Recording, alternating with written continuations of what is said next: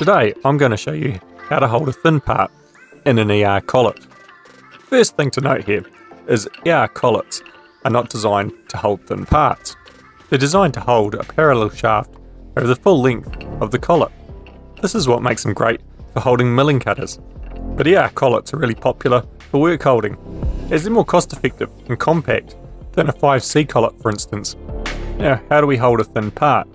We need a fixture that will contract on the front edge rather than parallel like an ER collet. So we can use a fixture which is slotted from the front and fixed at the rear. This means it'll contract on the front edge and hold our thin part. Right, let's have a look at how it's made. I'm using a piece of aluminium bar to make this, but it could just as easily be a piece of steel.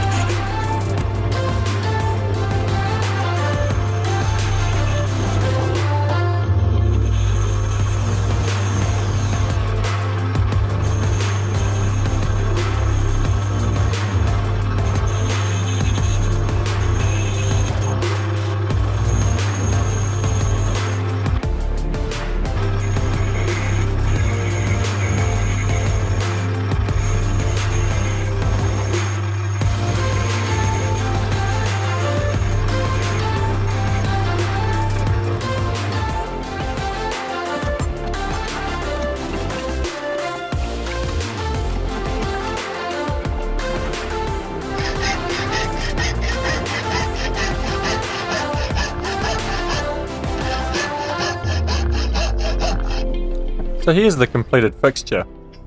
Something to note with these is they need to be a close fit. ER collets only contract less than 1mm, so our fixture is going to contract less than that. This fixture could be used in the lathe or the mill, but be mindful it has a limit to its holding force. Thanks for watching. Catch you next time.